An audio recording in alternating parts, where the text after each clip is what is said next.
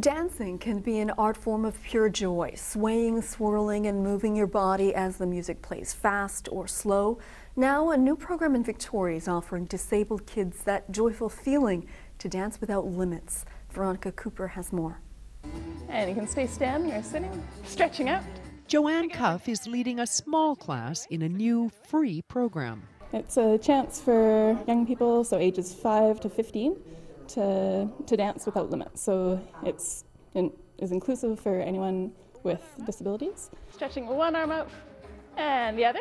Dance Without Limits is an adaptive dance program offered for the first time in Victoria through the Cerebral Palsy Association of BC. Just started on February 8th, so we could still have more join us in the next couple of weeks. Brooklyn's educational assistant knows how much this class means to her. The school she goes to, we don't have any sort of dance programs, and I know for her it's hard to find a dance class that fits her needs. And I wish all of my kids were here to see me dance.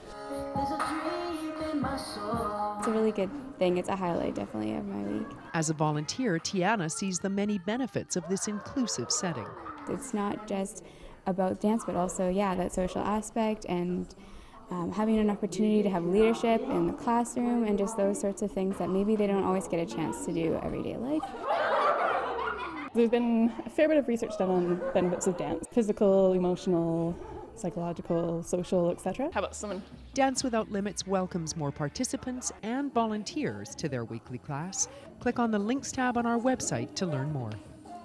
This Check program is brought to you in part by Victoria Foundation, connecting people who care with causes that matter.